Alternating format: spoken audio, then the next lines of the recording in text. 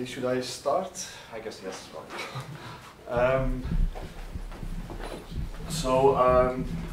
I will give a Blackboard talk. So please, I would also like that. That's a bit. So this is a school. So please ask questions and interrupt me if something is not clear or if I'm not saying something that you're interested in. Ask me about it. So I would like to talk about the way that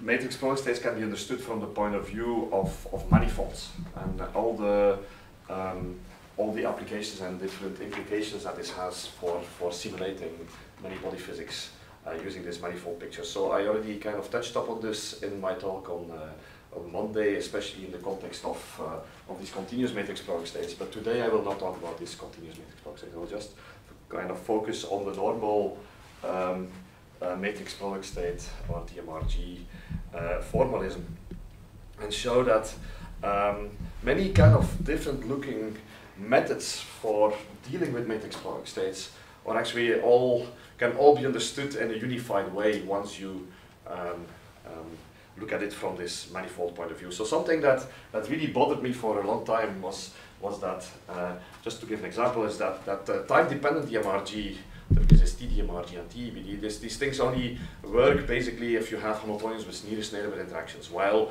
the DMRG method itself, there was no problem if you had Hamiltonians with long-range interactions. Okay? And so these were like things that felt that this was not right, there was something wrong there, we didn't do it in the right way. And indeed by reformulating everything in terms of this manifold point of view, you see that you can unify all these things and it will just pop out, it doesn't matter anymore. You can do time evolution with long-range interactions basically at the same cost as you would kind of simulate the ground states of a system with long-range interactions. So I also heard already that many people have already introduced matrix product states and the whole kind of motivation, so I will not do this at all. So this is more, I kind of believe that you're all kind of already experts now in the field of matrix product states, so I will not introduce the basic questions because of now, I have the feeling that many people have already done that during the last days and last week for sure. But again, ask me if something is not clear. So what is the main picture that we want to understand? So so many body physics, if you look at the history of many body physics, it doesn't matter whether it's statistical physics or quantum many body physics. So all these kind of, the many body physics is hard because of the exponential kind of dimensions involved of the underlying space. So it doesn't matter even if you have a classical statistical mechanical model, obviously you also have an exponential kind of size Hilbert space. In the quantum case it's the same. And if you want to do physics, you have to kind of, you have to reduce this, you have to kind of work on some subspace, or you have to identify basically the relevant relevant states in this whole kind of Hilbert space or phase space that matter. And in classical statistical physics, this is typically the Gibbs states. No? So you're interested in like just the thermal states, the Gibbs states, e to the minus beta h somehow, but and also quantumly somehow these are like the ones that you're most interested in. And it turns out that these ground states or these Gibbs states, they have very special properties. Okay, so maybe you're not all familiar with this, but classically, for example, every Gibbs state, if you have like a Gibbs state of something with a local Hamiltonian, so if you look at somehow the probability distribution associated to this classical Hamiltonian, and you kind of you look at two regions, and the mutual information will actually scale like the area, not like the volume. So again, these are all these kind of things. Always have a classical analog, but you also have a quantum analog, like the area law that people talk about in the quantum case. Is nothing but it's actually exactly the same like the area law in the classical case. And the only difference is classically you have to talk about mutual information, while somehow in the quantum case you have to talk about magnetically. But anyway, the basic premise. The basic difficulty is you have this humongous large Hilbert space, okay, or space exponentially large, and you want to do physics with very few kind of relevant degrees of freedom. Okay, that's the idea of a normalization group, but of anything that is in physics, always you want to reduce these kind of things. Well, the basic premise of matrix product states is that for one-dimensional quantum many-body systems with local or quasi-local interactions, Ground states are well approximated by this manifold of matrix product states. Okay, so you have this exponentially large Hilbert space, you have a very low dimensional manifold that captures the ground state physics of many kind of states. Okay, and what you want to do is basically do the physics on the manifold. You don't want to do the physics. If you write down wave functions, you really want to parameterize your wave functions with somehow these parameters I. So what you have is psi, A, I. With the A's, I'm assuming now a translation invariant matrix product state. Somehow the matrix product states are parameterized by these matrices A, and somehow these states, somehow in this large Hilbert space, they kind of form a very low dimensional manifold. And what you want to do is, if you do time evolution, you want to describe the physics on that manifold. Okay, so what you say is that if I have a Hamiltonian, so what you want to describe is AH delta over delta T psi is H times psi. Somehow you want to describe the evolution of that state in this Hilbert space. But of course, because you have this variational class or this class of functions that kind of capture the physics well, you want to basically always make sure that you stay on that manifold. So the only thing you have to do is kind of put some projector in front of this. Okay, so if instead of evolving somehow with your true Hamiltonian, which will take you slightly out of the manifold, you have to project this thing back. Okay, so this you have to project this thing back on the manifold and stay somehow on the manifold. So for the people that are familiar with Hartree-Fock theory, people have done something very similar there. And this kind of methods have been originally devised by Dirac, and he called it the time-dependent variational principle. So what he kind of envisioned, Dirac, is that you have like a manifold of Slater determinants. Okay, just very simple, well, the simplest kind of fermionic systems that you can imagine, some product wave functions basically. This also forms a manifold in your full Hilbert space. And then somehow he said, well, if we try to do physics now on this thing, why don't we kind of work on the manifold of Slater determinants? If you have like, you evolve with your Hamiltonian, okay, this will involve interactions, will typically create, of course, non-Gaussian states, things that are not Slater determinants, but you just project them back on that manifold, and then you get these time-dependent Hartree-Fock equations. Okay, these time-dependent Hartree-Fock equations are actually nonlinear functions of your kind of nonlinear differential equations of the parameters of your Slater determinant, but you stay somehow within the manifold of Slater determinants. And here is something very similar. Okay, so what you have is, we start from a linear equation in the exponentially large Hilbert space, but now somehow what we will do is project always this thing back on the tangent plane, because if you have a manifold, on every point in the manifold you have a tangent plane. And if you project h times psi on that tangent plane, you will stay, the evolution will stay on the manifold. Okay, that's very clear. If you have a curved thing and you have a tangent plane, and you kind of always stay in the tangent plane, you just walk on that manifold, and that's exactly what we want to describe. So what will come out of this is basically that this state will always be describable by matrix product states with some kind of one dimension A. So what you will get here is a differential equation for your matrices AI. That is nonlinear. Okay? The nonlinearity is only coming there because of this projection back on the manifold. So what you have done here is basically offered linear evolution in an exponentially large Hilbert space. Say, but okay, this is completely impossible. It's linear, so it's very nice, but it's completely impossible to do. Let's kind of instead write down nonlinear differential equations that kind of, with respect to the parameters that describe my manifold. But of course, this is a very small kind of dimensional system, so there's no problem in dealing with nonlinear differential equations. And actually, it's very interesting if you look in physics in general. Okay, so whenever you encounter, there's plenty of, in statistical physics, non-equilibrium physics, whatever, there's plenty of nonlinear differential equations that you encounter. And then you start kind of basically digging deeper and saying, where do these nonlinearities come from? Because actually, well, even statistical physics, classical statistical physics should be kind of linear. No? You have the Liouvillean, everything is linear. How do you get kind of these nonlinear differential equations that you use in statistical physics? Well, it's always kind of be traced back to some kind of very similar, okay, you make an ansatz. Instead of kind of working with completely general probability distributions on your full phase space, you make an ansatz, typically a product ansatz of your probability distributions. And therefore, you have to, instead of the Liouvillean that becomes linear, you kind of have to project back on that ansatz kind of probability distribution that you make, that you get, and then you get a nonlinear differential equation for somehow your kind of thing. And it's very interesting, even Navier-Stokes and all these kind of things can be completely understood within such kind of a framework. Always you make some ansatz in which you neglect correlations and all these kind of things, and that's always the origin of non-linearities. By the way, Gross-Mitaevsky equation, that maybe some of you very familiar, certainly if there's atomic physicists here in the audience, the Gross-Mitaevsky equation is also exactly the same thing. Now, what you say is I have the manifold of basically product that's a field theory, it's a continuous theory, but it's a product wave functions, all the coherent states, they are product wave functions.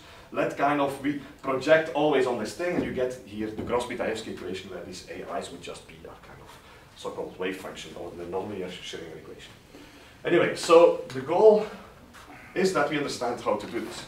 Okay, so turns out that, of course, DMRG is of that kind. In DMRG, you have like a certain matrix product state, certainly time-dependent DMRG of that kind. It turns out that also kind of the normal DMRG method can also be completely understood within this kind of framework.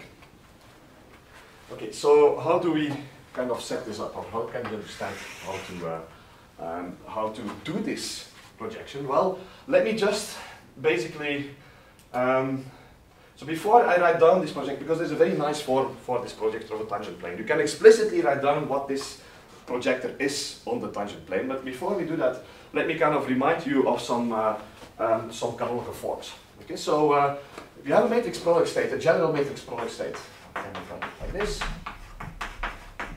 then certainly in all the previous talks you have already seen that there's lots of canonical forms that you can write down. Okay, so for example, you can write this down in such a way, and this is the notation that I will use. Example this, and then this.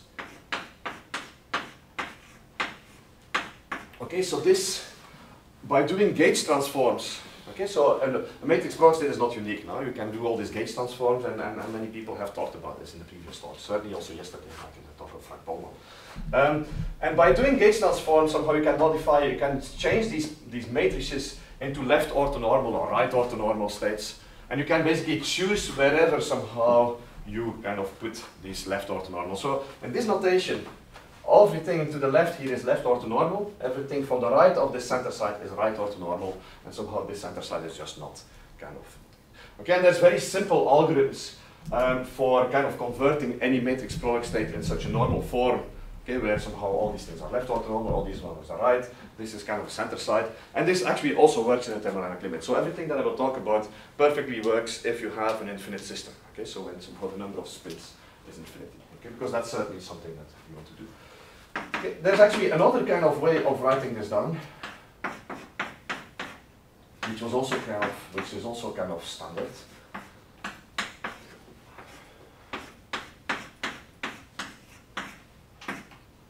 Okay, so this goes forever. So instead of kind of writing this center side down, you can actually write it down as again something left orthonormal times somehow another center side, but the center side now without physical leg. And this would exactly kind of contain the singular values of the Schmidt coefficients of your state. Okay, so this is just pictorial. I don't want to kind of go into too much kind of technical details because it's pretty obvious actually for all of you to see what this is. But somehow the important thing is that once that somehow you have this relation between this center side, this can be written in this form, but this can also be written. I'm talking now about the thermodynamic limit. So assume now that all these matrices are equal to each other.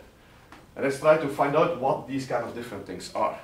So it turns out that the center side kind of can be written in two ways, now, because this has to be equal to this, but of course it also has to be equal to when I would put this center side there. So this also has to be equal to this kind of thing. Okay, and so what you see is that basically this center side here is something like an intertwiner that if you have this A left and this is the A right, if you multiply the A left on the right with this kind of ball here, this matrix, and you pull this kind of through this center to this A left, you get an A right and again the center side. So it's an intertwiner that basically flips the gauge of your matrix product state. Okay, and actually for the people that are interested, they just have to come to me. I can give you some. So there's extremely efficient ways of giving any translation invariant matrix product state, of basically finding this A left and this kind of center side. Okay, so there's a very kind of very fast ways of converting in the thermodynamic limit any matrix product state into this kind of canonical forms. Anyway, so this kind of canonical forms in this way, they are kind of unique up to unity transformations, because obviously if you do a unitary here and U dagger somehow on one of these kind of guys, but of course you do U dagger here and U, there's a gauge transform, this will kind of remain, keep this thing in the left orthonormal or the right orthonormal form, so this will not change. Yes? This very efficient way, does it mean more efficient than diagonalizing the transform matrix? Yes, it's actually,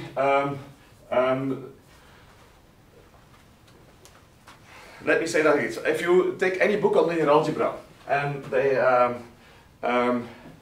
you ask, find the singular value decomposition of a matrix A, then what you say would be, aha, I have this matrix A, let me take A dagger A and calculate the eigenvalue decomposition of that. Okay, and that will give me indeed the left singular vectors, or the right singular vectors, and then I have to calculate the eigenvalue decomposition of A dagger, and this will give me the left singular vectors. But take any book of linear algebra, they say never ever do this, because you lose an enormous amount of precision. Okay, because the condition number of this kind of thing is the square of the condition number of this thing. Okay, so this is very bad, and somehow these efficient ways that I'm talking about are actually never kind of doing this. So that you can actually find this normal, this canonical form just on the single layer level in a way that is kind of certainly as efficient as you would do if you kind of would calculate these eigenvalues, but is much better conditioned. And this is important because, again, the singular value, if you look at that, you're interested in these singular values, no? And if you calculate this by just calculating the left eigenvectors, somehow the singular values are the square roots of these things.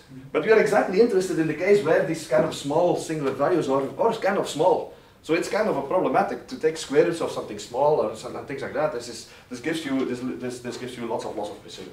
So it's some kind of QR? It's a QR. So what I can explain that, I would be really glad to explain it, but you can really kind of this is a tensor version of a QR decomposition. Yeah. Okay. So with this in hand, I can now write down what this projector is on a tangent plane. Okay, so again, I have a manifold. A matrix product state corresponds with the point in that manifold, and I'm interested now in understanding what the projector is on that. So when you have a tangent plane. Okay, you have a manifold, something curved. Well, I have somehow this plane. This plane forms a linear subspace. And you want to understand how do I project anything on that linear subspace, because that's what you have to do to basically write down your evolution equations. Now, as an added benefit, you will see, and this is where I'm also kind of working to, is once you have this projector and this linear projector on a linear subspace, you can also kind of take the full Hamiltonian and project it on that tangent space. And you will immediately also be able to diagonalize somehow this effective Hamiltonian. This will give rise to an effective Hamiltonian, namely the Hamiltonian as projected on the tangent plane. And you can diagonalize that effective Hamiltonian. This will give you the whole excitation spectrum of your kind of thing. So you will not just get the ground state, but for the same cost, basically, you will immediately have the whole dispersion relation, all the other excitations, elementary particles on top of the vacuum. Okay, and this is actually very cool, and not so sure why people are not using this, but somehow it's at the same cost. So once you have the ground state, once you have found the ground state of a many-body system using matrix product states, you've kind of, this corresponds to some extremal point on that manifold. Then for this, it doesn't cost anything anymore to basically construct this tangent plane, project the full Hamiltonian on this tangent plane, diagonalize this thing, and you get the full dispersion relation. Okay. Excuse me. Is that a bit dangerous? Well, no, it's okay. Yeah, this must be better. Okay, so let me just pose it. Okay, it took many years before we understood what this tangent plane was. Okay, so but once we found it, it's kind of completely obvious. This is the same with many things in life. You kind of try very hard to find it, and then once you find it, you say, "How could I be so stupid?" Because it's so obvious. Anyway, this tangent plane is a sum of many things. So what you want is, given any vector, you want to project this somehow on the tangent plane of your inverse. Okay, before I do that, so what is the tangent plane? So let's assume for simplicity that I'm working at thermodynamic limits. So I have a matrix product state as translation invariant, but again, everything that I say here is equally valid in the non-translation invariant case. So I have a state psi of A, which is equal to the sum I1 to In trace A I1, A I2 times I1, In. Oh, and by the way, somehow, I didn't say this as a motivation, but of course, one of the main reasons why this is kind of important to understand this is that this is the natural way of dealing with this, but also the natural way of dealing with the higher dimensional variance of matrix product states. Okay, so we really wanted to understand very clearly what happens in 1D, because this is obviously somehow also the way you want to do time evolution and actually optimization in two-dimensional systems. If I don't probably have time, we'll probably have no time to go to somehow the two-dimensional variant of this, but you can actually, the whole story can, in some parts of the whole story can really also be done in 2 dimensions. And for the people that are interested, last week we posted actually a paper where we explain how to do many of these optimization things for PEPs using exactly this kind of manifold ID. But anyway, if you have a matrix product state, then assume that all the matrices are equal. And actually I'm working at thermodynamic limits, so the trace, well, yeah, it's not really a trace now, it's like from minus infinity to plus infinity. So what is a tangent plane? It's just the derivative of this kind of thing with respect to your parameters, A, I, alpha, beta. Okay, so you have a state here. And what is this tangent plane? It's generated by saying, if I vary one of my parameters in my matrix product state a little bit, in what direction do I walk? Okay, that's a tangent plane. So it's nothing more than somehow all the vectors that can be obtained by taking the derivative of that state with respect to the parameters in your matrix product state. And because this is a multilinear kind of expression, what you see is that this is nothing more than a sum over somehow. So if you take the derivative with respect to A, and all these A's are equal to each other, well then this is a sum of something happening here, plus there, plus there, plus there, and so further. Okay, so what you see is that this tangent plane will be a sum of basically n different terms. Okay, so I'm not writing this out. Let me immediately write out what this projector is in terms of these canonical forms. Okay, so it turns out that this projector, of course this projector will change depending on where you are on the manifold. No? This is very clear. Okay, but if you write down this projector, what you will get is that this is equal to the sum over all possible states, let's say a site k of something like, well actually I will not kind of write too many indices anymore.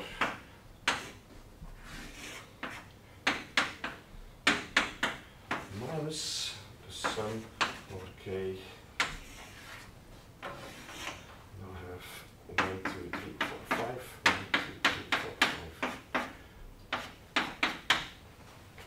Okay, so it turns out that this projector consists out of 2 parts. So this notation, so everything that is to the left is always, I assume that it's in the left canonical form. I don't feel like drawing all these triangles on the blackboard because I will have to do it many more times. So everything here on the left is exactly this left orthonormal kind of A left. So all these matrices are A left, and A left bar actually, and A left. These are the A right bar and A right. This is just an identity, but you have to subtract something. Okay, and that's very interesting. The fact that you will have to subtract, and you will see that it is indeed very important that you have to subtract this, because this is so. So again, in this notation, for example, if you take, so what I would have is that something like this is equal to this. Okay, so if I take 2 of these left matrices, then somehow, like what Frank yesterday explained, somehow being left orthonormal means that somehow the identity is a left eigenvector of the transfer matrix made out by these kind of A's. Okay, so this is the notation that if you have a guy like this and this, you put the identity on it, you get the identity. Okay, so this turns out to be the exact expression of the projector on the tangent plane. So it transforms any vector into a vector that is somehow a linear combination of vectors of that kind. Okay, so let's try to prove that this is a projector. Okay, because for people that have never seen this, and I guess nobody has ever seen this actually, this looks very strange. So here there's really nothing now. So this is the identity. So again, the matrix product state I draw the left to the left, but somehow if I draw the legs upwards, I have to take the complex conjugate of that. So these are, of course, well, this is the bra and this is the cat. or the opposite, I don't know what you call it here. See, it's the opposite side of the world, I don't know. Cats and bras, anyway. So you see that this is so why is this a projector? So obviously, taking any vector and applying this P on it will indeed kind of put somehow, well, let's indeed put somehow an arbitrary matrix product state on top here. And let's try to see what happens if I do that. So this is an arbitrary matrix product. It doesn't have to be the ground state at all. So what you see is that this part, so of course this is just the new matrix product. This is the matrix product state here on the point in the tangent plane. So these are all the A lefts. And here somehow this is just this, and this whole thing. So somehow everything above here is basically something that lives now on this one side. So what you see is that you will kind of put all A lefts, A lefts, A lefts. So what this will be an A left, A left, A left, A left, and then some operator, let's call it X, and then here thing you will all have A rights, and things like that. Okay, so you see that indeed this thing will kind of convert any state into something that can be written as a linear combination of states like that. Now the amazing thing is that this is a projector. Okay, and why is this a projector? So let's try to understand that indeed if I apply this thing twice, that it doesn't change anything. Okay, and that's actually why you have to subtract this part. And the subtraction of this part will exactly make sure that it's a projector. Without this subtraction, so what you see is that I have everything to the left, and this is just the identity, everything to the right. But I subtract now something that this thing is also included in the A left. I could actually have done it also in the A right, but it doesn't matter. No, it's a sum of all these terms. So let's see that indeed the square of this thing is again itself. So the important thing is to see that if you take such kind of parts, so this is a sum of n terms. If I kind of multiply something where this side is at side k with something where this thing is at side k prime, you will see that these things will vanish. Okay, so why is this? So let's kind of draw this. Okay, let's kind of take indeed the first one exactly the same like we have here, and let's take for the second one. So this is 1, 2, 3, 2, 3, and let's take for the second, because I take the product of two of these PTs. So I need the first, this is at side k. Let's take the second one at side k prime. Okay, the k prime is for example here. So this would be k prime, and then I have this. Okay, but I have to subtract also, of course, that kind of guy, because this is a sum of two terms. This one term that I will get in the new projector, I also have to kind of multiply with this term. Okay, and this term will be indeed this one, 1, 2, 3, 4, 5, 1, 2, 3, 4, 5, 1, 2, 3, 4, 4, and then somehow I have to do this.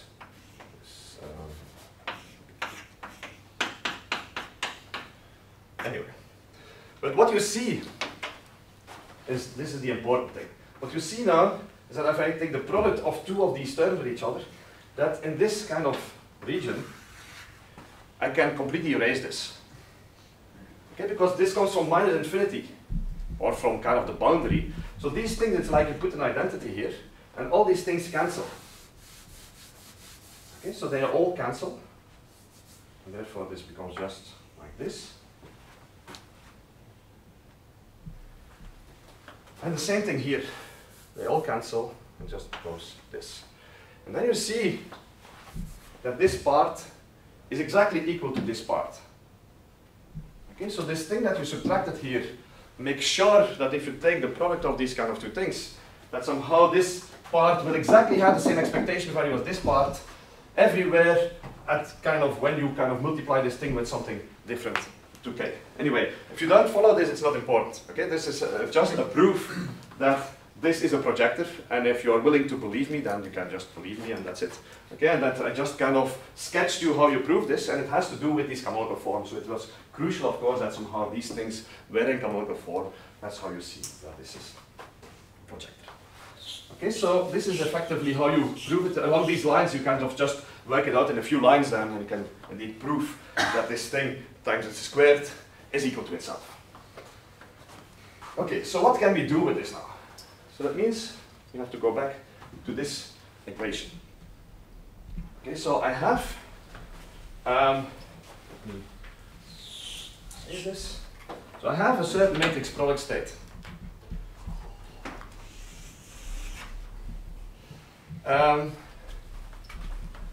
Let's call it psi. And I have a Hamiltonian working on. Oh, sorry, before I do this, something very important is that, of course, something that lives on the tangent plane is not a wave function itself, it's a direction. Okay, so somehow a point on this manifold is a wave function. A derivative of the wave function of manifold is the direction in which you move.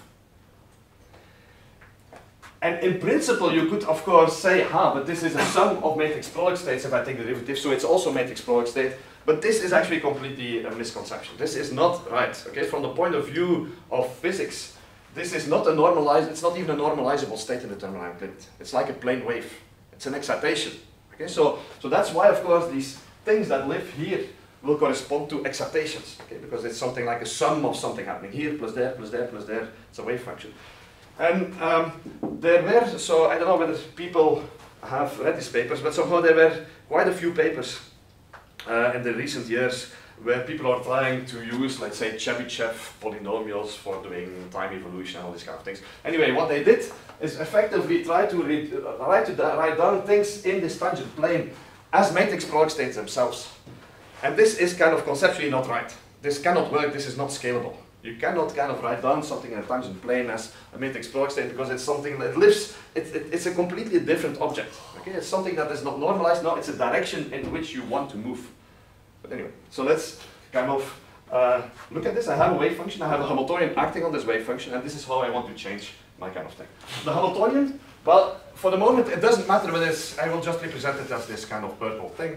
It can be nearest neighbor, it can be long range, it doesn't really matter. Okay, so what I get is this matrix product state here, and I have my Hamiltonian that is acting like this, and then I have to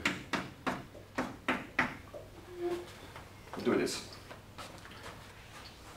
Okay, so you see that delta of delta t of psi is pt h times psi, and this pt, so this is my wave function, this is my Hamiltonian, and I have to multiply this kind of thing, and I have to take the sum with respect to case.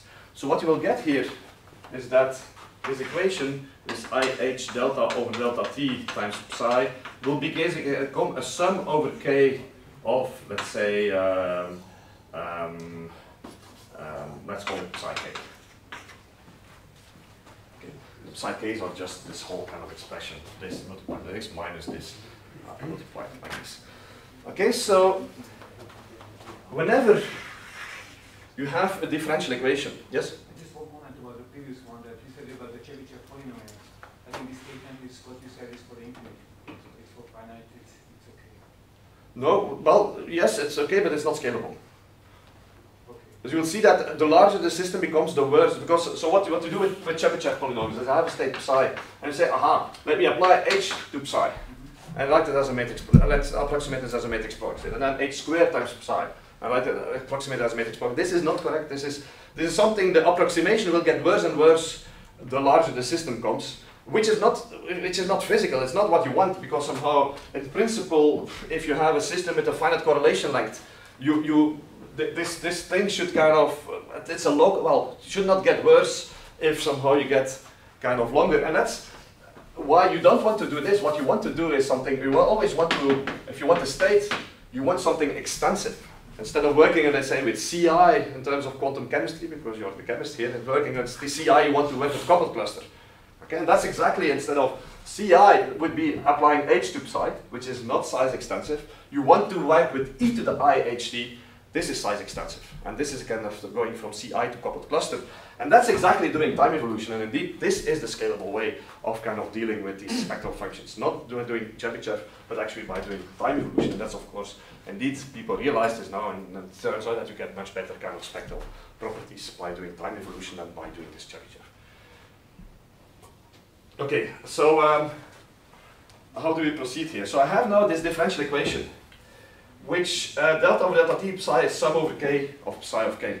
So this is a classic problem. If you have a differential equation, and of course somehow this, instead of this, because this lives in the tangent plane, this is basically kind of telling you how to update. So it immediately kind of reflects to how these AIs move. Because you see that if this is applied to my state, and somehow this whole thing now, so let me kind of, this whole thing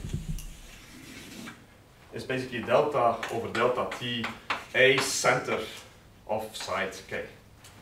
Okay, because all these guys are in the left gauge, all these guys are in the right gauge, and there's the only connection between some of these things is this line here and this line. So this whole thing, it's very clear that this is nothing more than the derivative of your center side, maybe this guy here. Okay, so you can immediately read off that this part is exactly how you will update the center side at that kind of place.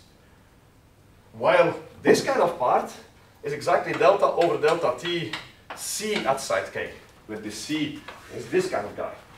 Okay, because indeed all these guys are on the left, all these guys are on the right, so this thing is exactly of this form. And indeed, now it makes complete sense that you have to subtract this kind of thing, that there's a minus sign there. Okay, of course this minus sign there was there to make this a projector, but also physically, what does it mean here now is that if I have my state, I apply my full Hamiltonian to it, and I update my one side in the middle.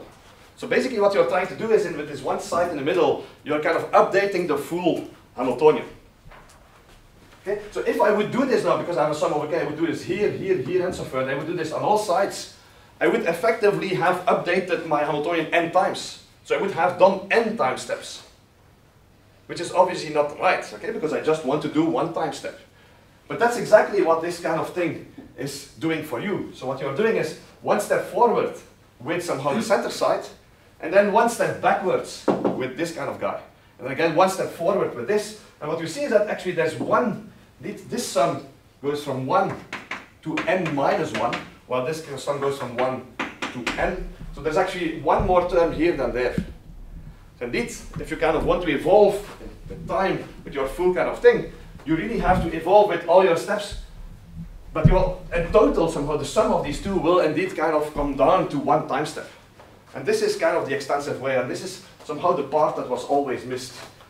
This kind of thing that you have to subtract this is somehow the part that we always missed and everybody always missed, and kind of made sure that indeed it was very difficult to do time evolution with systems, let's say, with long-range interactions, because somehow if you update your site with the full Hamiltonian, well, it's obviously not right, because somehow you have to update it. If you update all your sites with the full Hamiltonian, do n time steps as opposed to one time step that you actually want to do.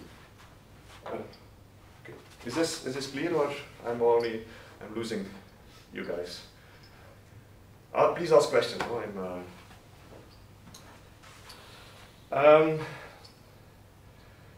Anyway, what you have is now a differential equation, which is a sum of many terms.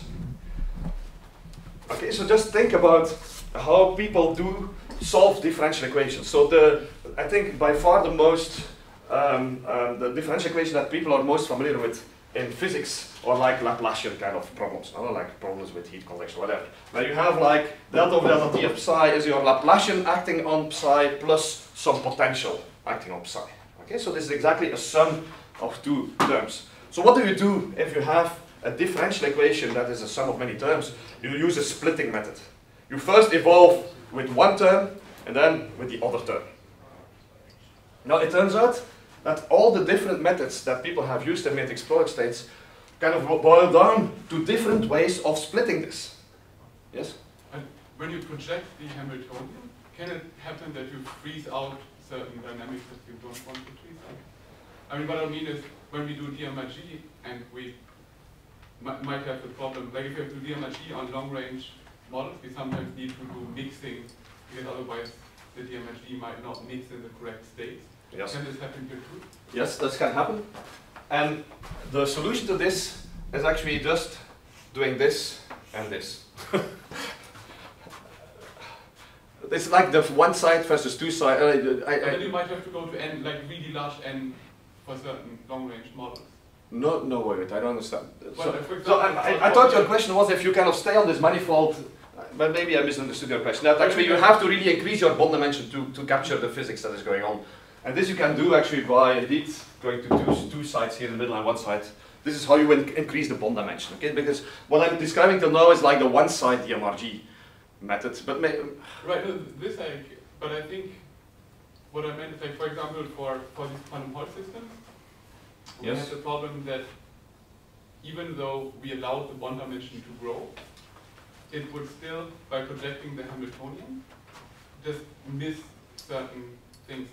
So basically, it cannot reach certain states. But you mean because the initial state is orthogonal to all these kind of things that you want to get? Because as long as it's not orthogonal, it will be there.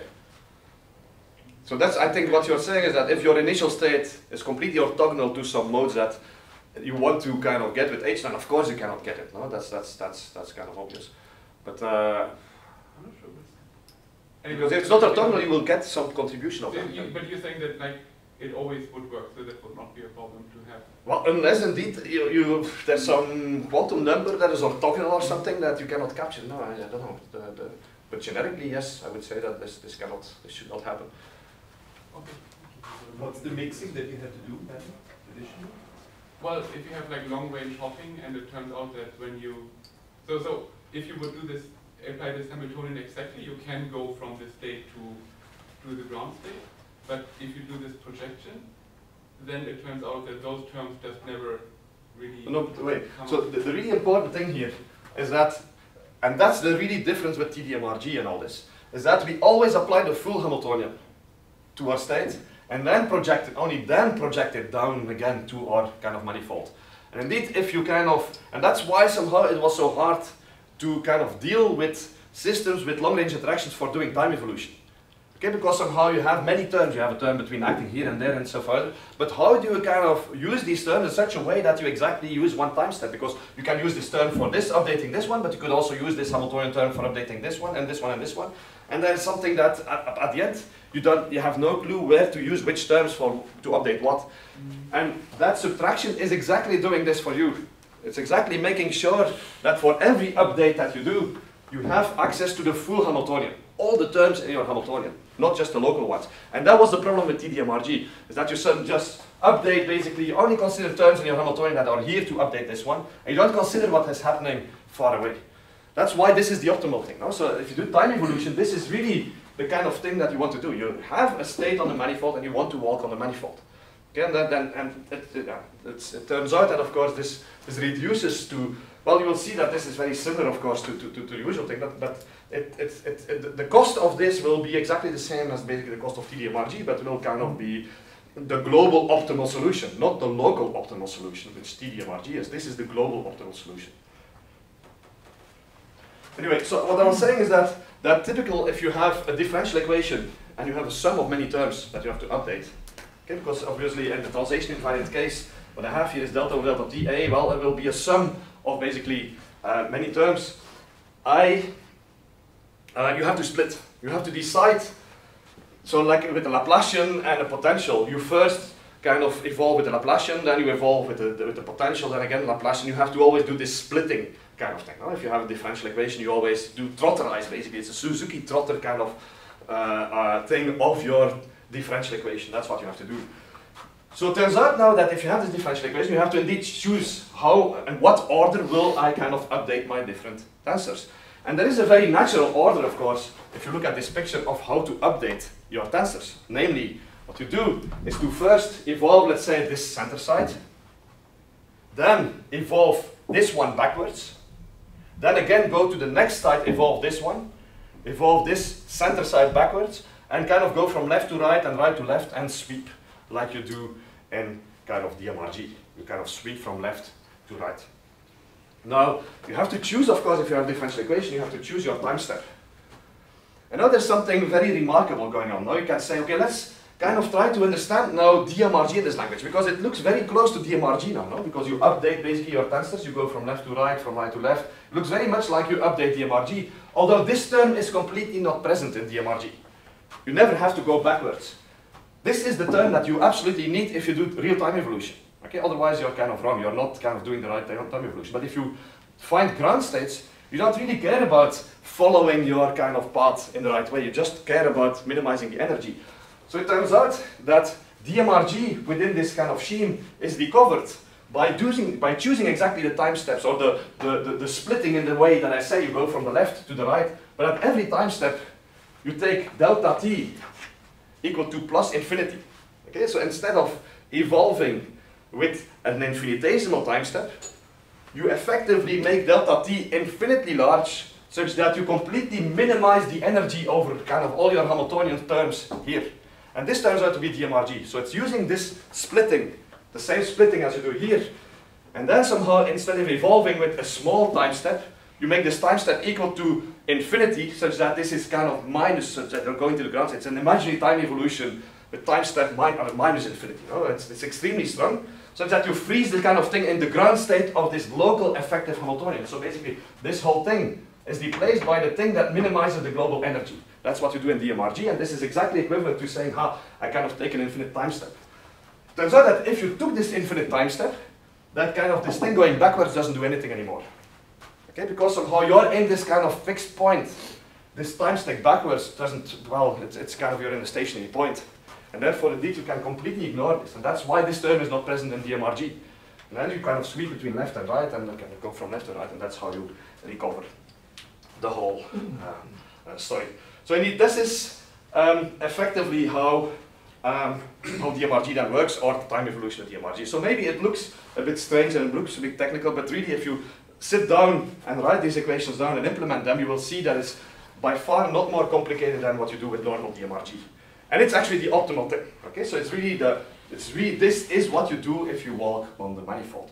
Of course, what you have to do now is take a time step, and you have to do this splitting. You kind of go from left to right, right to left, and so further. That's how you deal with this. Okay, and these equations, this kind of solutions of this, how you do this, this is called the TDVP method, the time-dependent variational principle. Okay, because you kind of use the variational principle on the manifold, so it's the optimal kind of following of your trajectory on the manifold, and that's basically how time evolution works. So this is the time. Okay. Let me. So is this clear, or there's some question? Because now I want to kind of explain how you can use this now to find ground states of translation invariant systems. Are there questions about this? And also I want to explain now how, once you have this formalism, how you can extend this to find actually the excitations in your system. Okay, so once you find the ground state, a stationary point on your manifold, how you can access actually the excitations. So that's another reason why you want to use this kind of method.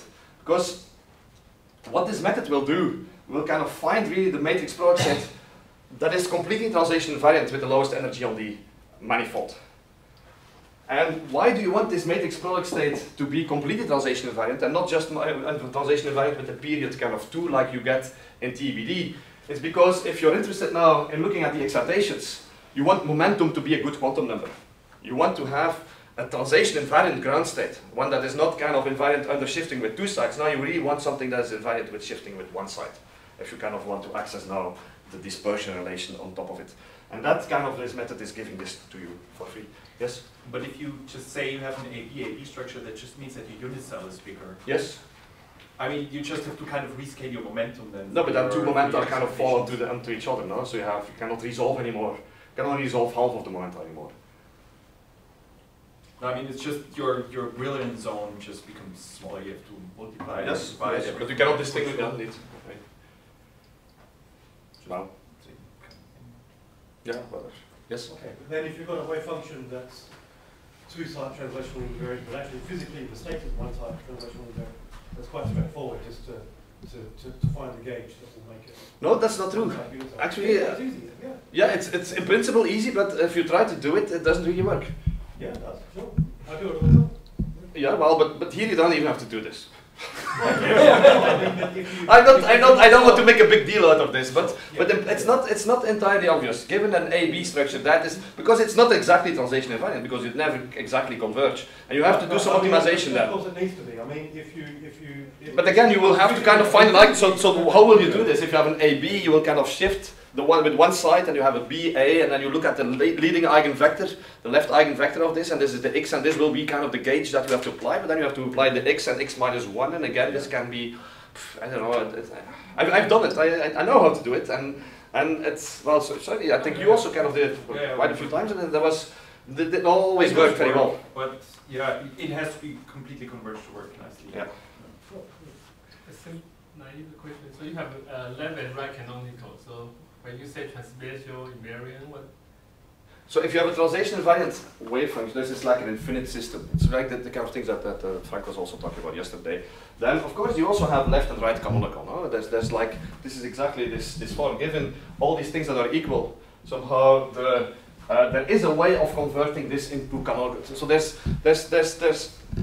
so this is a bit strange, no? But this tensor, if it's translation invariant, contains as much information as the original one. Okay, so we have tensors that are no gauge at all, many of them, and you can bring them in canonical form, in left canonical form, or in right canonical form. It turns out that this kind of has as much information as the original one. Okay, so this one has as much information as this one, has as much information as this one, although the center side actually has no information whatsoever. Okay, because this, you would think, well, this is my full wave function, but that actually doesn't contain information about the full, you don't know how to extend it. So the only ones that are really relevant are these ones and these ones. And then this one is how you, is effectively, how do you kind of connect these two, how do you merge the gauges of these two? Question. Yes. So this is up to this point quite general, and you are going to apply this formulation to obtain ground state and excited states and so on. So could you remind me how, so you consider the projection to manifold, and how general this manifold can be? So what is the condition for this manifold, for this formulation to work?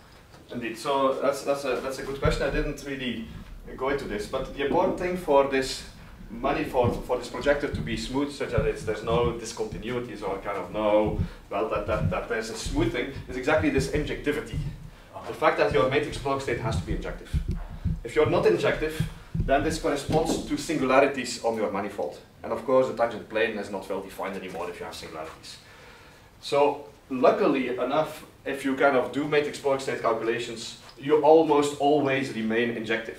Although, this is what we talked about yesterday in your talk, no? There can be cases in which you lose injectivity, and then that's a problem. You really have to kind of fight this, and because somehow your methods will not work anymore, no? Because you have to find this left eigenvector in your kind of formulation. You always have to find the left eigenvector of your transfer matrix, and this left eigenvector will not be full rank anymore, but in your formulation you have to invert that thing. Okay, and then of course you kind of, something goes wrong. Something that's very important also in this formulation, you never have to take any inverses. Nowhere. There's not a single inverse of anything anywhere. And that's what is very disturbing with the TBD in the thermodynamic limit. So if you have a translation invariant case and you do the normal TBD, you actually have to take inverses of your Schmidt numbers, which is completely unnatural. You don't want to do this. You don't need to do this. Yes. No. No. Well, no, but and the simplest and the most simplistic way, yes. And the code that you showed yesterday, you had to do it. Well, this was a toy code, but Indeed. I mean, like basically just changing 2 lines. It does, you don't. 20 lines. No, but you just basically define like. No, but it's clear. It's clear to me that you don't have to do this. But it's nevertheless, this is like a school. It's important to say this, that you want to have codes in which you never have to write inverses. You don't want to have inverses at all. And you certainly didn't do that. This is not intrinsically TBD, it's just basically the most intuitive way to write it down.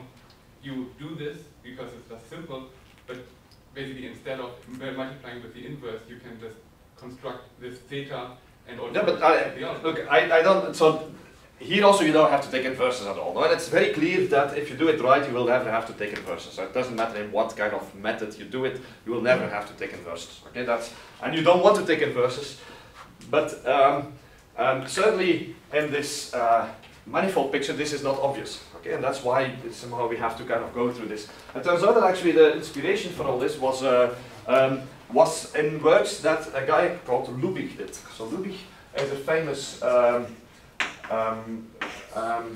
applied mathematician that had been working on very similar issues, but not on matrix product states, but actually on how to update low rank approximations, like if you have a singular value decomposition of a matrix that is low rank, and you have new information that is coming in, and you want to update your singular value decomposition, how to do this in an optimal way, your singular value decomposition, you naively would have to kind of take the inverses of the singular values. And this is not something you want, because exactly when these small singular values are the ones that don't really matter anyway, so you don't want to take inverses. So what Lubich did, and this is a very famous paper, he proved that indeed there is a way of updating somehow the singular value decomposition with a very low rank kind of thing. There's a way of updating this low rank singular value decomposition without ever taking inverses. Okay, and it turns out that what we do here is exactly somehow the matrix product version of what he did. And the trick that he invented was exactly kind of to evolve forward and backwards and again forward. Okay, and this is exactly kind of present in this thing. So it's not entirely obvious that indeed these that you can do these things inverse-free, and this is kind of based on this paper of Lubich. And this is very useful. Huh? This is exactly what people like do, and if you update the Google matrix. Okay, this is a very low. You have a very low dimensional version of your kind of Google matrix, and you have new information. You have to update your singular values. How do you update them without taking inverses of the singular values? That's exactly what kind of is done in this framework. Okay, so let's move and basically show how to turn this now, because in principle what I said here is not really an algorithm yet for the thermodynamic limit. Okay, so because why is this not working in the thermodynamic limit? Because somehow if you update and you walk from left to right and right to left, so obviously these things are not incompatible anymore. You update, let's say, some matrices A, but by doing this, the ones to the right of it are not kind of compatible anymore with the ones that you updated, so you leave basically the translation invariant manifold. Okay, so the question is, how do you do this? Or how can you deal with this formalism without leaving the translation invariant manifold?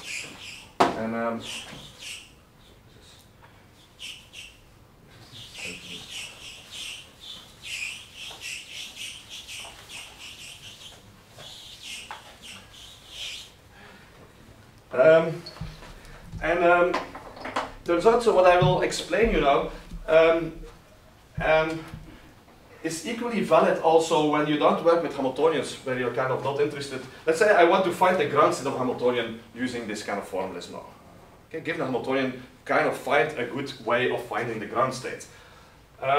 As you saw, somehow the fact that this H is local or non-local didn't matter at all, okay? Because somehow this tangent plane did kind of this thing for you. Now it made sure that you turn something non-local into a local problem. So it turns out that this also works for matrix product operators, okay? And this is a big problem in all this kind of PEPS algorithms, the generalizations of these MPS algorithms to higher dimensions. What you encounter, and I will talk much more about this tomorrow, is that you have to diagonalize matrix product operators.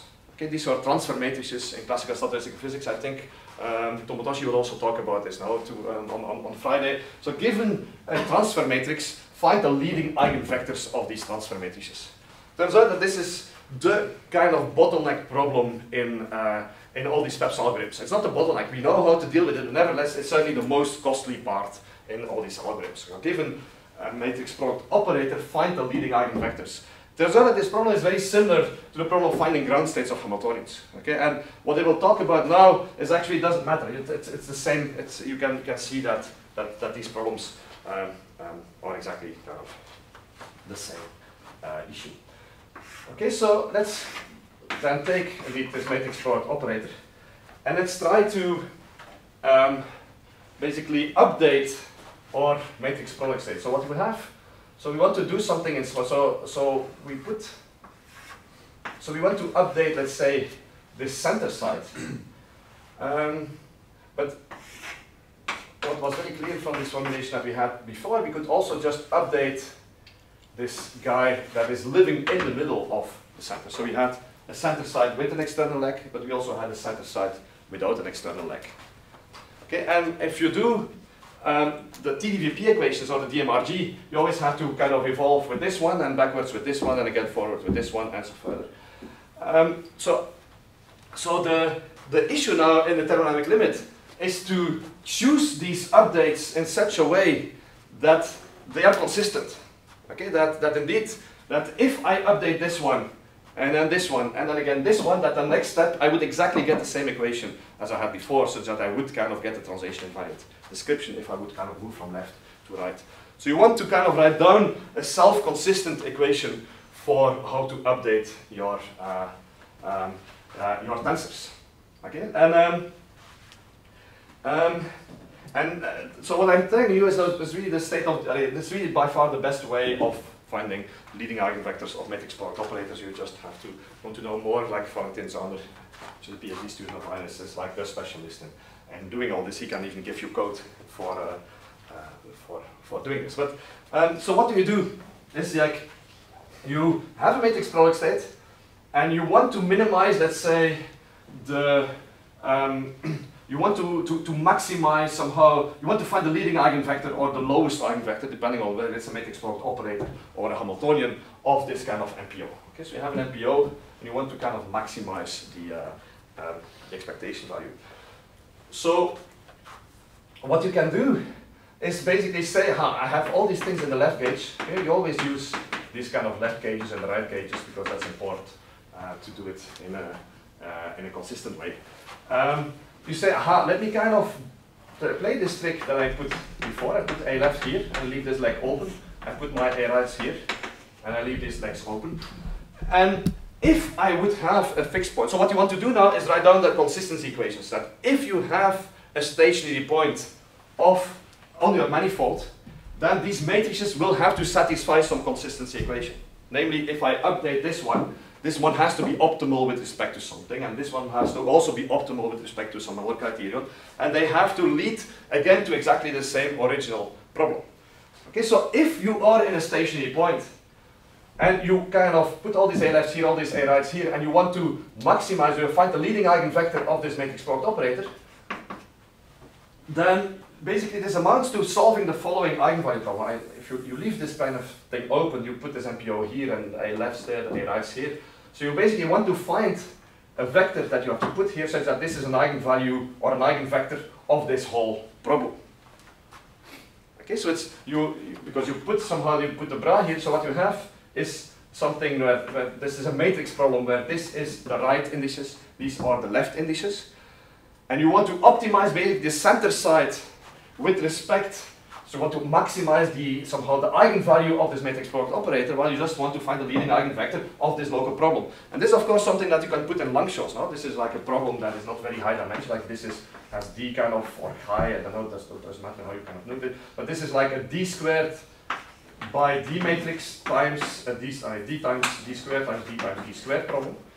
And of course you can find such a problem very easily using somehow a Langshows description. Okay, so what you do is, we want to find the consistency equation. We want to see that if I'm in a stationary point, what do these kind of matrices, A left, A right, and A center, what kind of equations do they have to satisfy? Well, it's clear that this A center, if it's an extremal point, has to be exactly the leading eigenvector of that matrix. Okay, so that means that out of this, you can find basically what this AC is. Of course, you could also have kind of put all this A lefts here and the A rights here, and just say, okay, let's optimize basically my center side, something that has no physical leg. Okay, so do the same thing. You open this thing here, you kind of put again the A lefts here, the A rights here. You kind of look for a stationary point, because if it's the maximum eigenvector, this thing has to be such that it's the leading eigenvector of that equation, and that means that you actually find the optimal C. Okay, and now, once you have AC and C, we know exactly how to deduce the A left and the A right, so we know exactly how to deduce the full matrix product state that is compatible with this and this, because this has to be equal to A left times C, but also has to be equal to C times A right. Whereas A left and A right are isometries. And this is now a very simple problem, okay, because I'm giving AC and C, and you say, let me kind of optimize. This is like the problem, give a matrix A minus a unitary times a matrix B, minimize the norm of this. It's well known how to solve this. So given the matrix A, find the optimal unitary so that A minus U times B is minimized, Well, what you have to do is take A times B dagger, calculate the singular value decomposition of A times B dagger, let's say U1, sigma 1, V1 dagger, and then you have to throw away the sigma, so you just put it equal to the identity. And that turns out to be the optimal U that minimizes this norm. Okay, so this is how out of AC and C you deduce a new A left. Of course, you can do exactly the same for the A right. This is how you kind of out of AC and C you get an A left and A right. You plug this in this thing again, and now you do this recursively. And this turns out to converge extremely fast. So this is the condition for kind of a stationary point. For a stationary point, these equations have to be satisfied. What you do now is you start with a completely random initial point, and just run this recursively, and what you see is that actually this thing will converge very fast to a stationary solution, which is exactly somehow the fixed point of that equation. Okay, and this converges much, much faster than if you would do just time evolution, if you would do TBD and all this. This is like a quadratically faster converging kind of thing than the normal TBD. That's a technical point, but if you were only to do the left one and then a QR decomposition to shift, no, that's also perfectly okay, sure. that would be as good as this. No, sure, it's actually better even. We are not completely out yet. You can do both, doesn't really matter. Okay. So of course you get an A left, and then you want, so you can do this algorithm that I didn't talk about yet, but somehow to get given an A left, it's very easy to get an A right. All the information is A left, no? That's the only, so all the information about A, C, and C is in A left and some sense. No? A left is the only thing you need, and therefore given an A left, you can deduce an A right, and then just plug it in again and do this recursion. DMRG. Sorry? This is in a single side DMRG. No, this is not single side DMRG. Well, this is how I do single side DMRG. What do you mean? But doing Landschaft on one side, doing a QR decomposition to shift it to the next side, doing Landschaft and so on. This is not, no, this is not. No, but this is a translational variant. With the QR, you have to watch out that you're in the correlation, and also it's not the optimal way of solving this equation to minimize this is actually better than doing. So you do the QR actually in that case where this is not well conditioned anymore. I mean, it has to do again with squaring of singular values and stuff. At some point, you should. No, but this is okay. No, it is actually okay to do QR. This is perfectly okay. So what you can do, well, but let's talk about these details later. These are details. But somehow you, so maybe you can provide some. If people are interested, just go to Valentin and he will give you some MATLAB code that does all this. And it's very simple. It's very simple, and it's by far the most robust way of finding eigenvectors for translation invariant matrix product operators, which is basically the basic. This is the central building block that you need in PEPS algorithms. Okay. Let's. So this is how you find fixed points, and this converges quick, and you find indeed the fixed point of your, let's say, matrix product operator or your Hamiltonian. It doesn't really matter. You find somehow the stationary point of your manifold. And the next thing you want to do is, once you have found this, you want to look at excitations, okay? Because that's somehow, once you found the vacuum, of course, in principle, the physics still has to start. Right? So what you have done here is kind of a way of finding basically the vacuum of your theory. But at the end, you want to know how your vacuum responds on perturbation, on excitations, on disturbances, on what to do linear response theory, and all these kind of things. And a very natural way of doing this is indeed by doing the physics now, not anymore on the manifold, but just on the tangent plane of your manifold. So let's try to do this.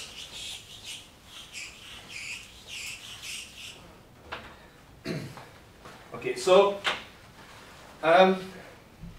what you want to do is effectively find just given as an example. Let's look at the spin 1. So this is like the simplest kind of example of a gapped spin chain for which you're interested in dispersion relation, when something interesting can happen. Okay, so I have the spin 1 Heisenberg Hamiltonian, sum ISI times SI plus 1. Okay, it's actually in the same phase as the AKLT model, the spin 1 AKLT model. And you could ask, okay, what is the dispersion relation? What is the gap of this thing? What is the physics above the ground state? So you use these methods to find the ground state, and then you can basically plot the dispersion relation or somehow the excitation spectrum of your model. And how does it look like in this particular case? Well, because your system is translation invariant, you can of course label your excitations with a momentum. A momentum is a good quantum number. And you kind of just want to plot basically the energy of your excitations as a function of momentum. Okay, this is nothing more than a label of your eigenvectors. The lowest eigenvectors that are orthogonal to somehow the ground state in a given momentum sector. Okay? And how does this look like in the case of the EQT? Well, actually, your dispersion relation looks something like this. So it turns out that you have a minimum exactly when your momentum k is equal to pi.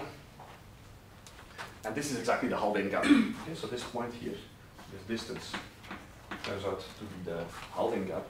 And interesting, if you kind of look at, so this is momentum pi, exactly at momentum 2 delta, what you get is something like this, and then this goes down, and your spectrum looks like this.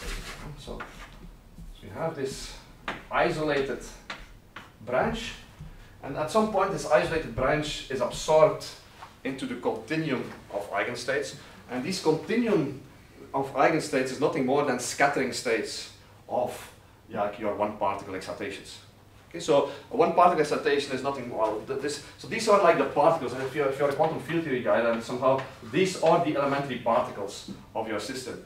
And it turns out that if you have an infinite system and you have a particle, then of course if you have two particles, something at minus infinity and something at plus infinity, with the momentum k1 and k2, well, the momentum of this combined kind of the sum of these two will just be the sum of the momenta.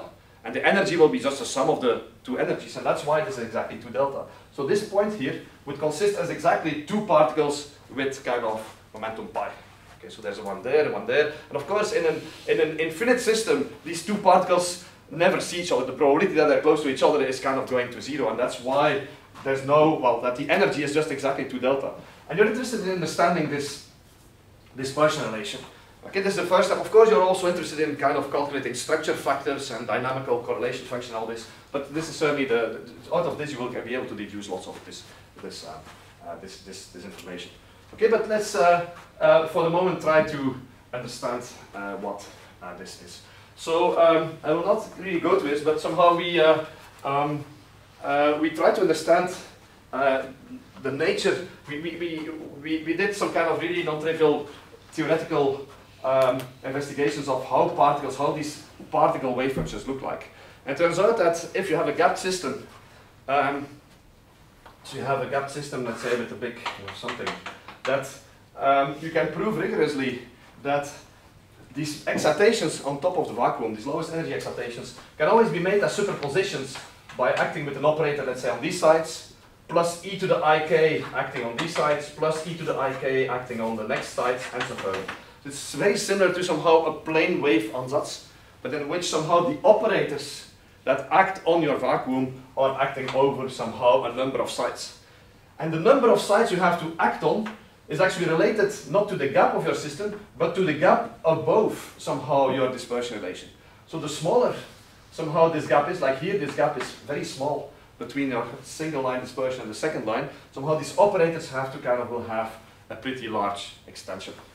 Okay, so you can actually prove that indeed the right way of understanding these excitations is exactly somehow by something local, but locality is related to the gap not below but above the dispersion rate. So it's the gap between somehow your single particle, your isolated branch, and the continuum branch above it. Anyway, so if you look at this, then indeed that's exactly this sum of local terms that you have is exactly somehow how these particles can be described. That's exactly how the tangent plane was defined. The tangent plane was defined as basically taking the derivative of your state with respect to your parameters. Okay, and that's exactly a sum of something happening here and there and there and so further. But the advantage of using this tangent plane thing is that, of course, if you modify, so we have all these kind of A's now. Okay, so let's put A left, let's put somehow something like this, A right, and so further. And let's take a superposition. This is at side k over k, e to, well, maybe I should call it n, at n, e to the I, k, n times this. So what we have now is that if you take all kind of things in your ground state, so these A lefts are just the tensor of your ground state, and then you put an arbitrary operator B, an arbitrary tensor B, and then all kind of operators A right, which are in the ground state, and you take a superposition of all these things. Well, obviously anything that is in this tangent plane is exactly of that form. And if you put a tensor, a matrix B here, then in some sense this B has an effect over the correlation length of your initial system. So you have an original system, your matrix product state, which is a correlation length.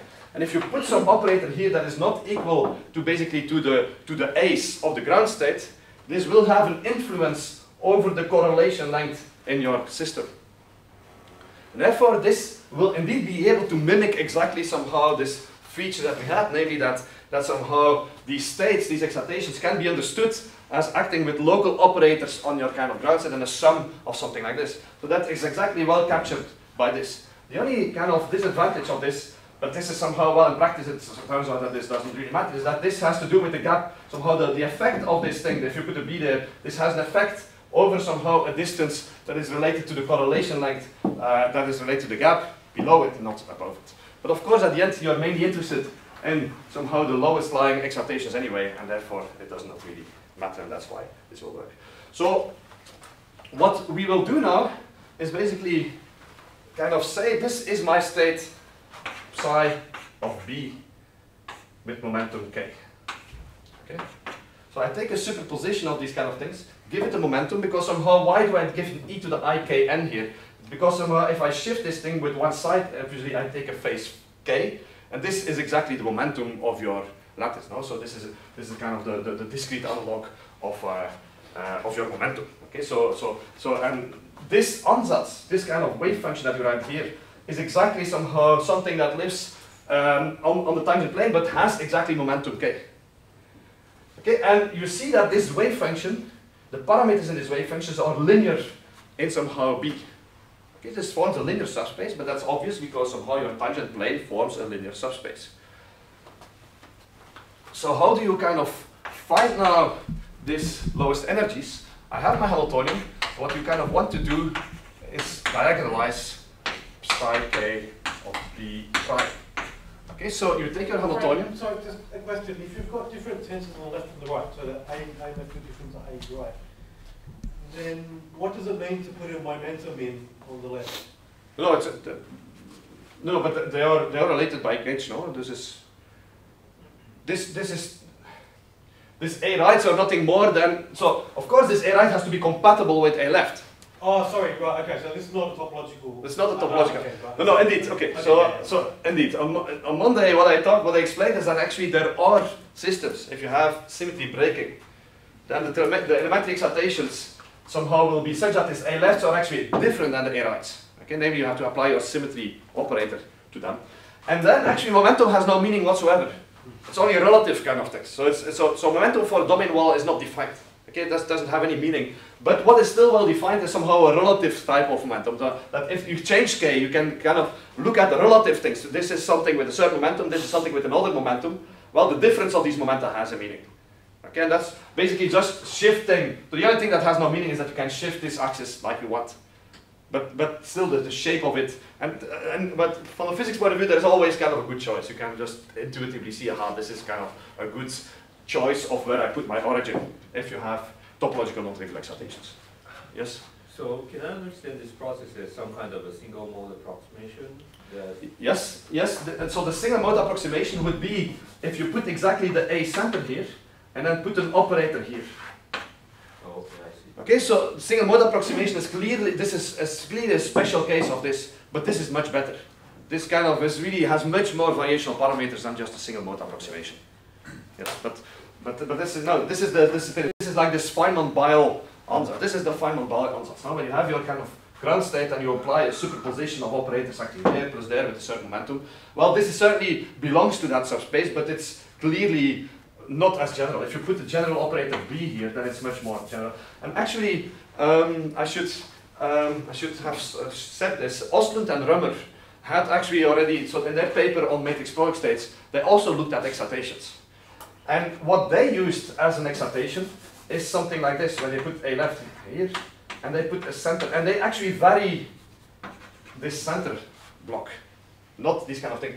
And actually you miss excitations with this. This is not, so this is only kind of projecting on a subspace of your manifold, and it's clear that somehow there are things that are not working. So there's excitation that you miss. Then you don't get the full, you don't get the right dispersion relation in some cases. So it's you really want to kind of project this thing on the full tangent plane, not just on the tangent plane like Östlund and Römer did it actually. And it's kind of a subtle thing, and it has to do with the dimensions of this manifold. That, yes. So earlier you made the point that you have to watch out that these elements of the tangent space, they are not states, they're just directions along which you want to move.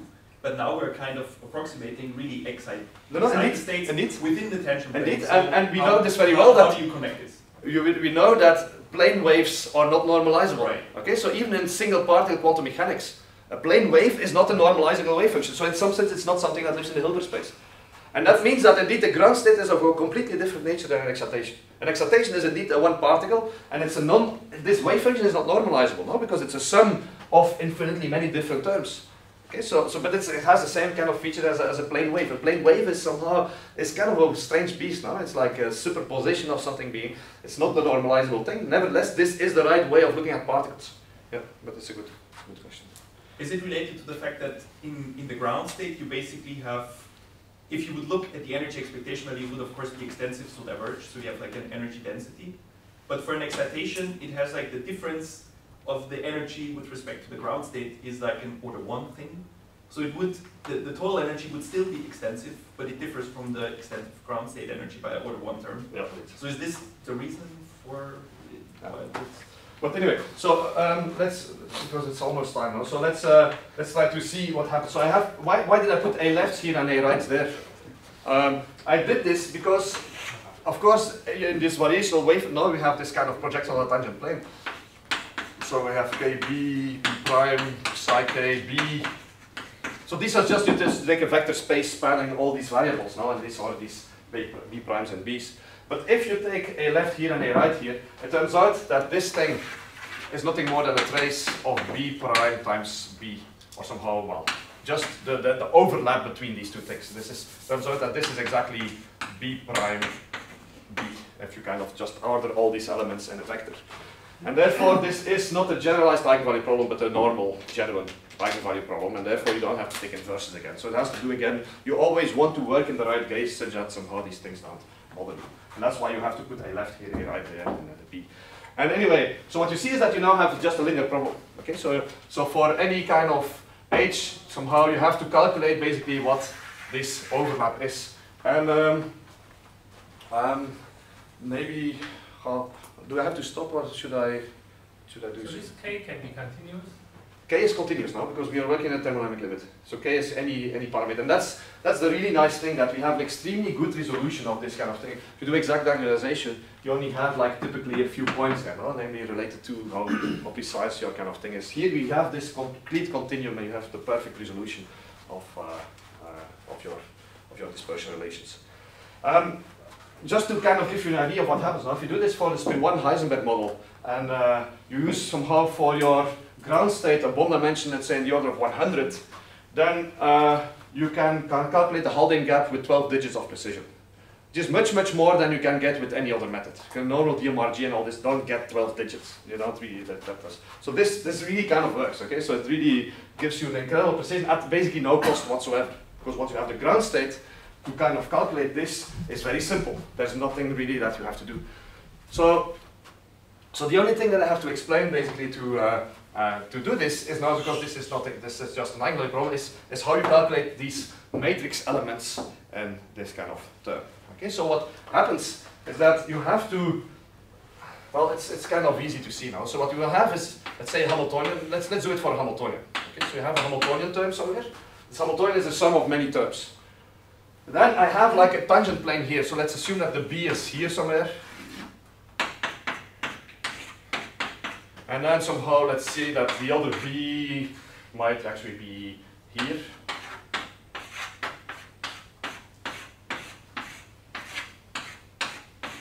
Okay, so this matrix elements would be to put a B here and the B prime there, and this kind of going to minus infinity.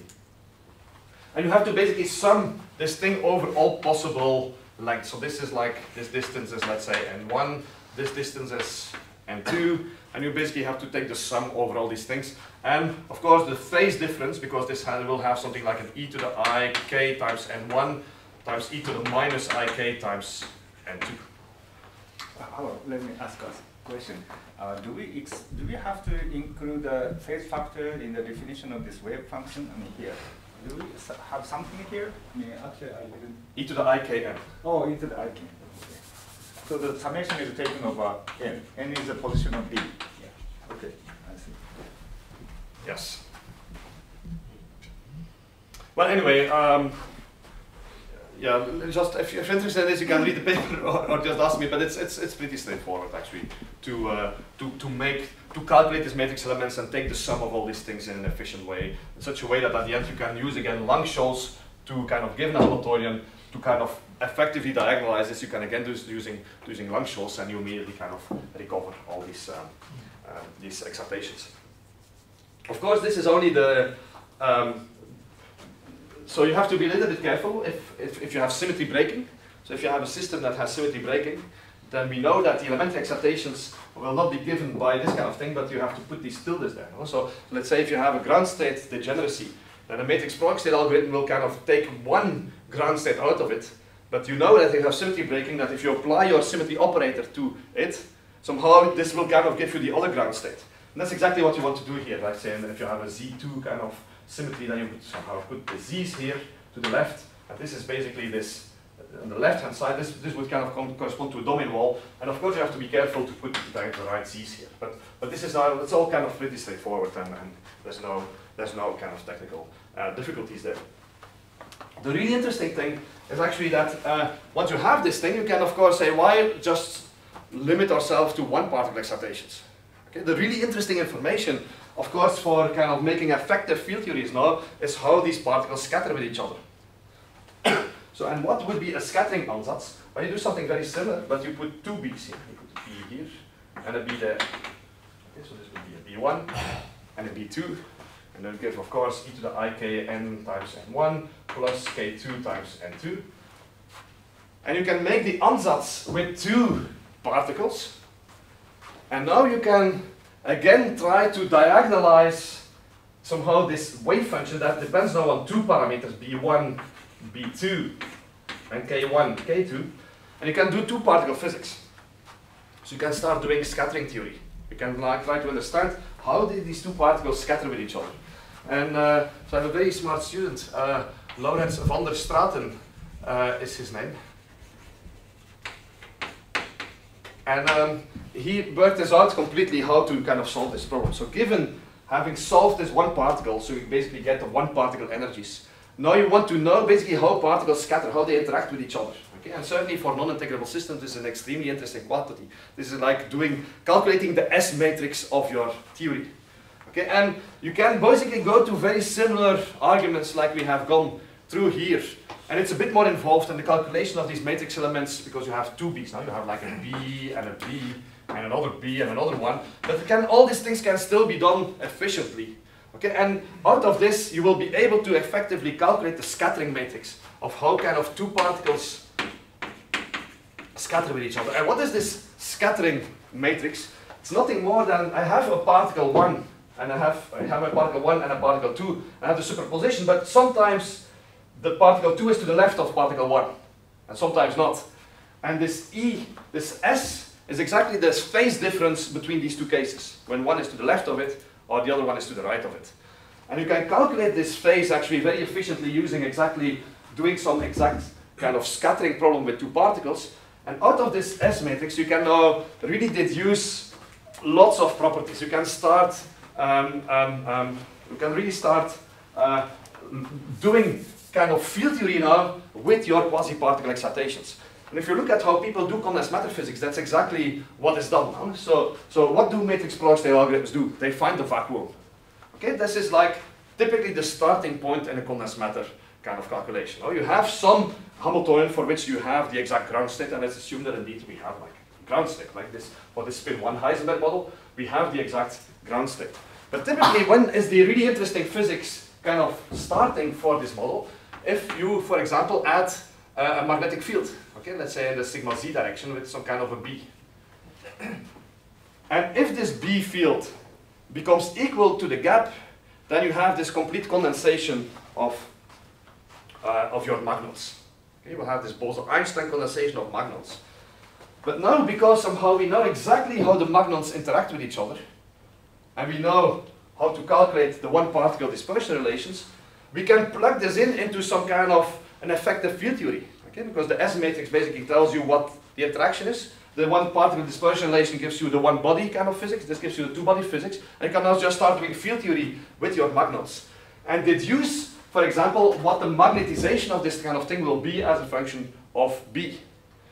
Now, the most precise way of doing this is actually plugging these numbers into the beta ansatz. Okay, because it turns out that if you have the one-particle dispersion relations and you have the scattering information about two particles, this is exactly the input that you need for doing many body physics with the beta ansatz. And if you do this and you plot basically the magnetization as a function of B, you will see that somehow this reproduces the physics extremely well up to all possible corrections that you will not have if you do the naive kind of field theoretic kind of calculations. Okay, so this is the kind of things that you can start doing. Huh? So you can really, by just solving the model at the Heisenberg point, you can start predicting what will happen if you add a kind of a magnetic field, because you can start doing many body physics with the excitations on top of the vacuum. And I think that's opening up somehow a whole new way of doing physics. Now you can now start as matrix product state now kind of, or you can start doing, let's say, post-matrix product state things. No? The matrix product state gives you the ground state, and you can now start doing physics on top of the vacuum, which is typically what is being done there. And the advantage, of course, if you do many body physics now, you can use tools, especially one-dimensionally, like the beta ansatz. This beta ansatz, of course, it's a strange thing now, but it turns out that this is kind of reproducing extremely well the physics as long as the density of excitation will be low. And that's indeed true. So what is the beta ansatz? The beta ansatz is kind of an extremely good approximation as long as three-particle processes, three-particle scattering processes are kind of ignorable. If somehow the probability of three-particle scattering processes is small, then indeed the beta ansatz gets all the information. Okay, so and that automatically comes out of this whole framework. So, but I have to stop here. So tomorrow I will not talk about algorithms. Actually, I will talk about matrix product operators and somehow ways of characterizing topological order, but actually all possible aspects of matrix product operators and why somehow this is an extremely rich kind of thing. I will kind of try to explain how to get algebras of matrix product operators and how this is related to topological order, how you can deduce anions theories, how this is related to these string nets and all these kind of things. But anyway, thanks for your attention.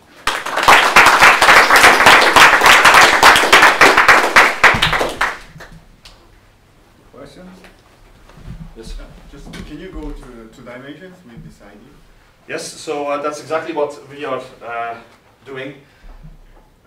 So the manifold ID kind of is indeed exactly has been worked on. So you have a point on the manifold of maps, and turns out that you can calculate the gradient. Okay, so maybe I should draw a picture because it's not.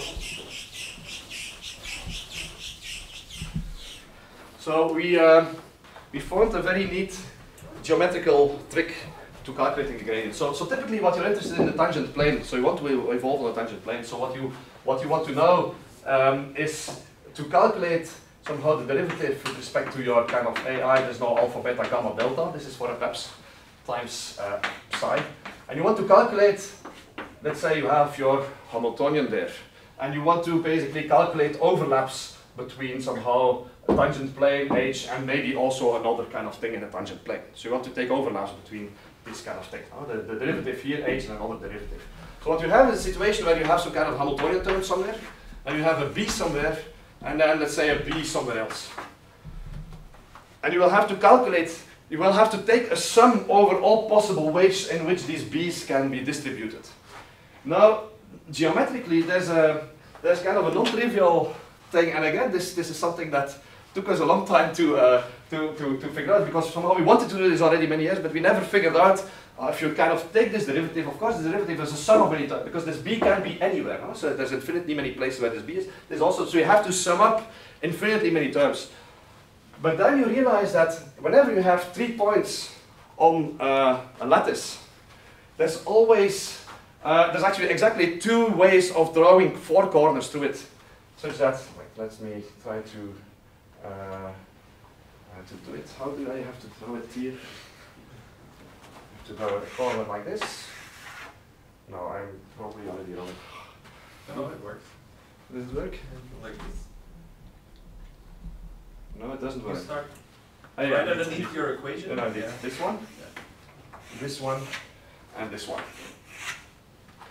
Okay, so what you see is that given 3 terms, there's always like channels that you can draw that somehow, so that you can vary all these. So to make this infinite sum, you basically just have to vary this distance, and this distance, and this distance, and this distance. You have to basically sum up over all these things.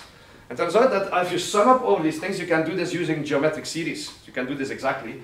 So the only thing you have to know is if you have a PEPS, how do I kind of basically represent these corners as matrix product states? And this you can do with somehow our method of doing the coordinate transfer matrix method. So if you give the PEPS, we can actually, using very similar methods as I sketched before, find indeed the contraction of this whole thing with respect to this corner, also with respect to this corner, this corner, and this corner. And then somehow you just use one-dimensional techniques to sum up all these infinite sums, and in one shot you basically have the derivatives or somehow this tangent planes, and that's how you kind of do things efficiently. And that's, so this is explained in a paper that was posted last week.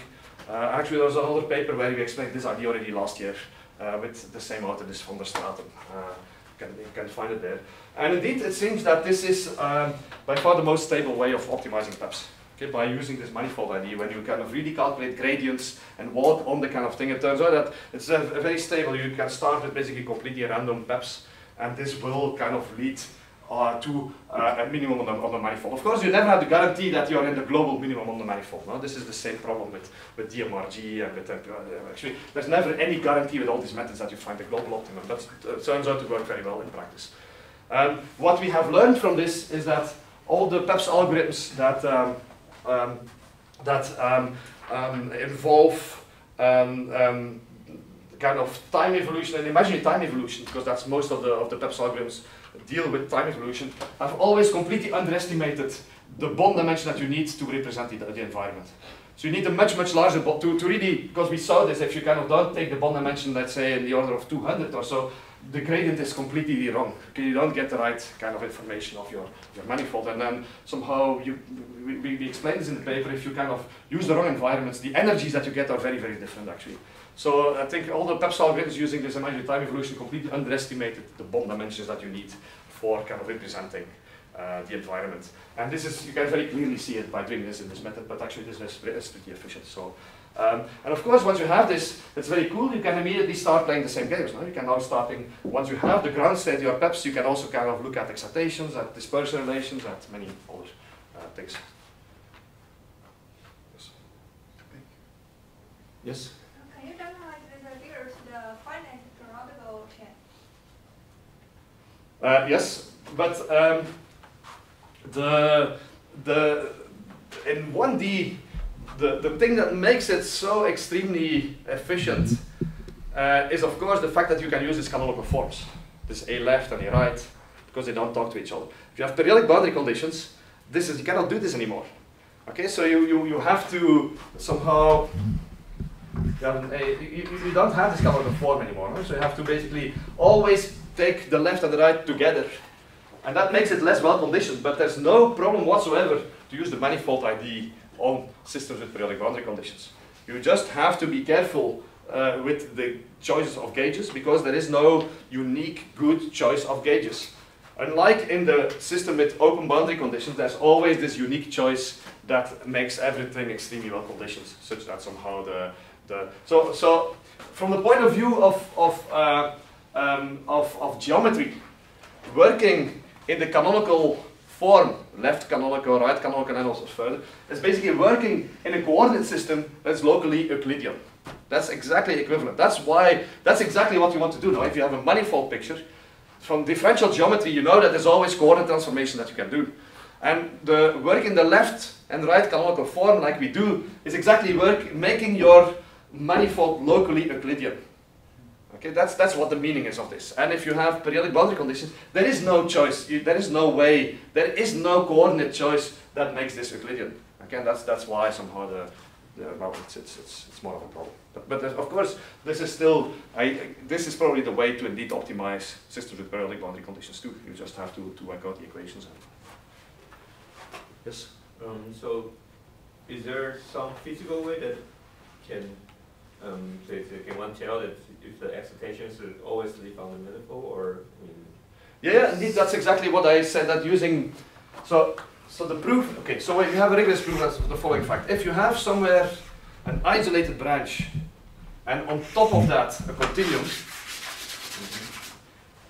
then you're guaranteed that this and the particles in this isolated branch will be well represented using this nonsense. So you can rigorously prove this, and the technical tools for this are actually Lieb-Robinson bounds.